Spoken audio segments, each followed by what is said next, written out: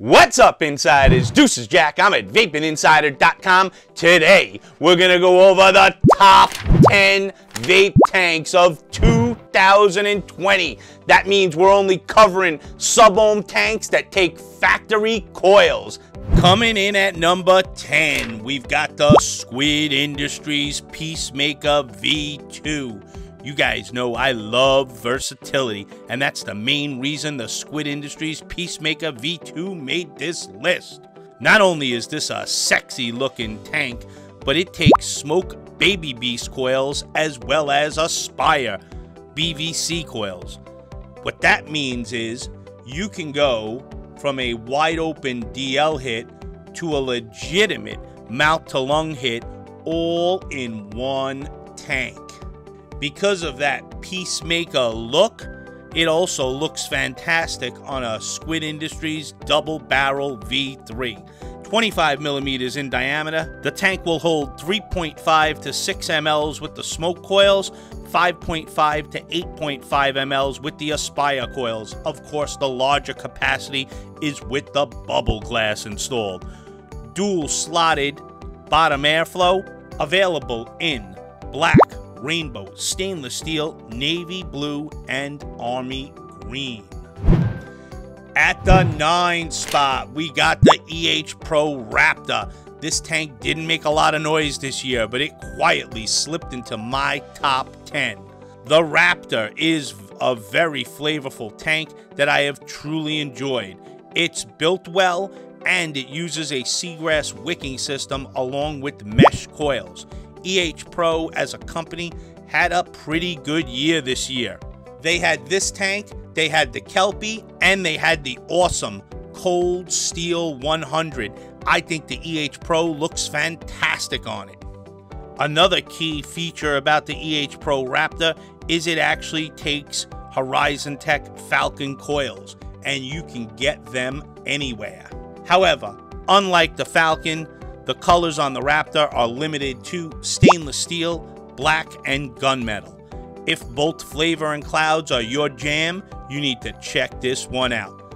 25 millimeters in diameter, 6 ml bubble glass, 4 mLs with the standard glass. In the box, you get two 1.5 ohm single mesh coils rated for 70 watts. Coming in at number 8, we have the Aspire Odan. From the moment I got the Aspire Odan, I know I love the look of it. I think that diamond cut crystal glass is just fantastic looking. It's got that 70s vibe, baby, that I just dig. Not only does this tank look great, but it performs as good as it looks. One really nice feature are the plug and play coils. Watch the juice flow slot right there. As soon as you pull the coil out, it closes off the juice flow. I love that. You can swap coils mid-tank and not leak a drop. Another great feature is that locking slider top cap. You have to pull up and over to open it up. No problems shoving this tank in a pocket or a bag. You are not going to make a mess with that locking mechanism. For me personally, anything that vapes at under 60 watts, I consider a mid-range SUB OHM tank. This is one of the best mid-range SUB OHM tanks on the market right now. The only mid-range tanks that are better than this tank are the number 5 and number 2 tanks on this list. The Odan is available in blue, rainbow, emerald, stainless steel, black, and my personal favorite, smoky quartz. The Odan is 28 millimeters in diameter. You get 7 mLs with the standard glass, 5 mLs with the bubble diamond glass. In the kit, you get a 0.2 ohm mesh coil rated for 50 to 60 watts, and you get a 0.3 ohm mesh coil rated for 35 to 45 watts. Coming in at number 7, we have the Innokin Zenith Pro tank. This particular SUB OHM tank is a collaboration between Innokin, Phil Bizzardo, and Dimitri the Vaping Greek. Those guys love vaping on MTL setups. That's their thing, and those are the kind of products they create. Basically, what Innokin did was they took their Zlide tank and they improved it. They took all the feedback from their customers and answered the call. Unlike the original slide, the Zenith Pro has a swappable glass by removing the beauty ring. They got rid of that locking drip tip with that little nipple on the bottom. This one does not lock. And the Pro takes all of the Z coils. Phil and Dimitri even increased the capacity to a whopping 5.5 mLs, which is rather large when you consider that this is actually a mouth-to-lung tank. The airflow on the Zenith is very smooth, and I gotta be honest with you guys, I actually feel bad ranking it as high as number 7 because the flavor is exceptionally good. The only reason it ranked this high is because it's more of a low wattage vape that I'm really not into. Check out that airflow. You can dial it in for a mouth to lung, or you can open it up for a loose mouth to lung. Just a really nice range when it comes to the airflow. Coming in at number 6, we have the Smok TFV 16. This is a big, and I mean big, tank. Along with its big stature comes some big clouds and big coils. If all you want to do is chuck clouds, this is the tank to buy, especially this year. You buy this tank, you better make sure you got a nice size mod to house this beast on. This is one big dog that actually has a bite that is worse than its bark. Both the 0.12 ohm dual mesh and the 0.17 ohm single mesh coil are included in the kit and rated up to 120 watts. Right now, there are 4 coils in the TFV 16 family, and they are all mesh coils. 28 millimeters in diameter, 32 millimeters at its widest point. This bubble glass holds a crazy amount of liquid, 9 mLs with the bubble. Like most Smok tanks, it comes in a ton of different colors. At the 5 spot, we got the Nunchaku 2. I first received this tank with the Nunchaku 2 mod, and I gotta say, from the moment I started vaping it, I was very impressed with the flavor. The flavor on this tank is just banging. It's one of the better mid-range tanks that uses a mesh coil that I have ever vaped on. Even though Uwell has given me a really rough time this year, I gotta admit, they did a great job matching that tank up with the mod in kit form. I've been seeing this tank for around a $20 chuck on most vaping sites. That is an absolutely phenomenal buy.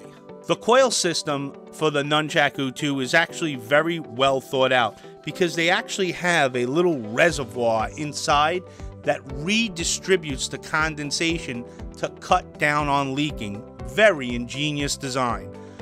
29 millimeters in diameter, 5 ml capacity. As of the recording of this video, I believe there are only 2 coils available for this tank, and you get one of each in the box. You get a 0.14 ohm mesh coil rated for 50 to 60 watts, and you get a 0.2 ohm mesh coil rated for 50 to 60 watts as well. At the number 4 spot, we have the Horizon Tech Falcon King. This tank actually has been out for quite some time, but it's held its own. They have come out with the new Falcon 2 tank, and I have yet to receive it for review. What can I say? Deuces Jack gets no love from Horizon Tech. This tank is available in a couple of different iterations, such as the Falcon Resin and the regular Falcon. It really doesn't matter which one you buy, as they all pretty much vape the same. The only difference between the tanks and the Falcon line is a slight size difference. As far as coils go, you get a 0.3 ohm dual mesh coil and a 0.15 ohm M mesh coil. In the aftermarket, there are 6 other coils available for the Falcon line of tanks. I really love the triple mesh coil. This is one of the few SUB OHM tanks that I actually own in multiple colors because I like it so much. The Falcon King is 25.4 millimeters at the base, 26.2 millimeters at the widest point of the bubble glass. You get 4 ml juice capacity with the straight glass, 6 mLs with the bubble. At number 3, we have the Freemax Mesh Pro. This old man's still around. Again, this tank's a little long in the tooth, but even though it's older, it's still an excellent tank. I love all my Freemax Mesh Pros. I probably own 5 or 6 of them, and I've been running them constantly. Not only is this tank very flavorful, but it's got a really nice coil family available for it. I really like the triple and the dual mesh coil on this tank. To me, they're the best compromise between clouds and flavor. When you buy your tank in the box, you will get a Kanthal single mesh coil rated for 40 to 70 watts that ohms out at 0.15 ohms, and you'll get a dual Kanthal mesh coil at 0.2 ohms rated for 60 to 90 watts. Last time I checked, the Mesh Pro was available in 17 different colors or finishes. Bottom line is, you are going to be able to find the tank that fits your style as far as looks go. In fact, that's probably why I own so many Mesh Pros. I feel like I always have something that I can match up with one of my new mods that I get on a regular basis. 25 millimeters in diameter, 6 ml juice capacity. There's an optional 5 ml and 4 ml glass sold in the aftermarket. Coming in at number 2, we have the Innokin Ajax. Innokin had one hell of a year. They actually placed 2 of their tanks in our top 10. I love the flavor on this tank. In my original review, I did give it a little bit of a hard time because it was one of those tanks that is constantly wet. However, the flavor on this tank is so good, I'm willing to overlook that. I just think it's the best mid-range tank on the market right now. What can I say? I love the coil system on this tank. The longevity on the coils that I have been using has just been phenomenal. They just seem to last longer than most sub ohm tanks, and the flavor on them is some next level stuff. Buy this tank in kit form with the new MVP5 or the Proton Mini, and you got yourself one hell of a setup. 24 millimeters in diameter, 5 mLs with the bubble glass, 2 mLs with the straight. At the number 1 spot, we have the Uwell Valyrian. Like I said earlier, Uwell as a company gave me a really hard time this year. They are by far not the easiest company to work with, but I gotta give them their due credit. They had a banner year this year, and 2 of their tanks made this list. The Valyrian 2, in my opinion, is the best sub-ohm tank of the year. This is a great tank for both flavor and clouds. 29 millimeters in diameter, 6 mLs capacity with the bubble glass. Get yourself one and you can thank me later. Don't forget, insiders, we will have full review links down below where you can get these products at the lowest price. Click the card to check out the best vape mods of 2020 for these tanks. And that's it, insiders. That's all we got for you today. You keep living that vape life.